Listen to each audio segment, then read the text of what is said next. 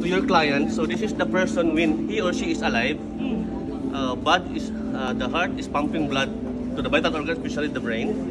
So it's totally fine. So when the person is having cardiac arrest,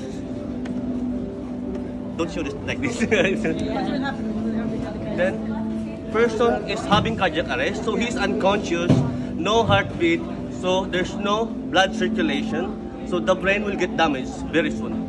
3 to 5 minutes, the brain will get damaged. 4 minutes. 4 minutes. So immediately you need to start CPR. CPR, it helps the heart pump blood to the vital organs, especially the brain, to have oxygen in the brain.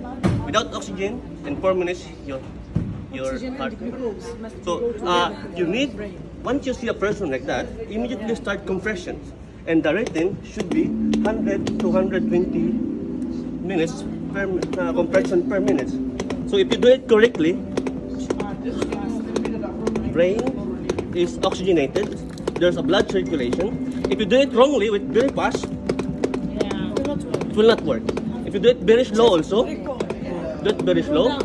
will not work.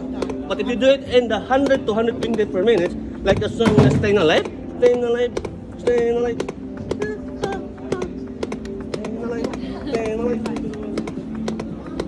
So if you do it correctly, It's very nice. Very nice.